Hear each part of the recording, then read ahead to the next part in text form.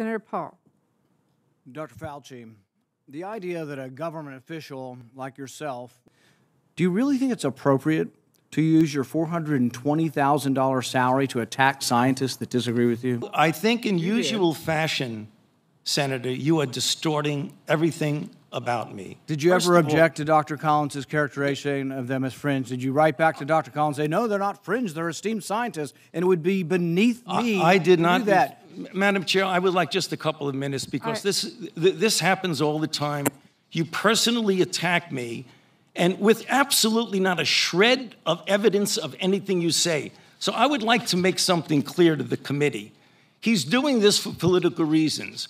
What you need to do is, he said in front of this committee. You think your takedown of three prominent epidemiologists was not political? You don't want me to finish because you know what I'm going to say.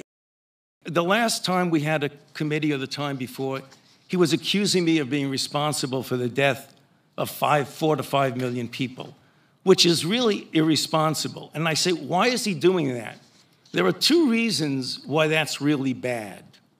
The first is it distracts from what we're all trying to do here today, is get our arms around the epidemic and the pandemic that we're dealing with, not something imaginary. Number two, what happens when he gets out and accuses me of things that are completely untrue is that all of a sudden that kindles the crazies out there, and I have threats upon my life, harassment of my family and my children with obscene phone calls because people are lying about me. Now, I guess you could say, well, that's the way it goes. I can take the hit. Well, it makes a difference because, as some of you may know, just about 3 or 4 weeks ago, on December 21st, a person was arrested who was on their way from Sacramento to Washington, D.C., at a speed stop in Iowa.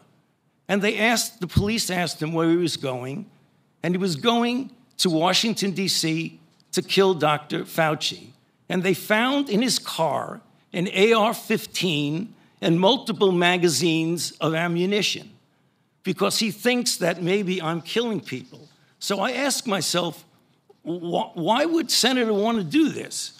So go to Rand Paul website, and you see Fire Dr. Fauci with a little box that says, contribute here. You can do $5, $10, $20, $100. So you are making a catastrophic epidemic for your political gain.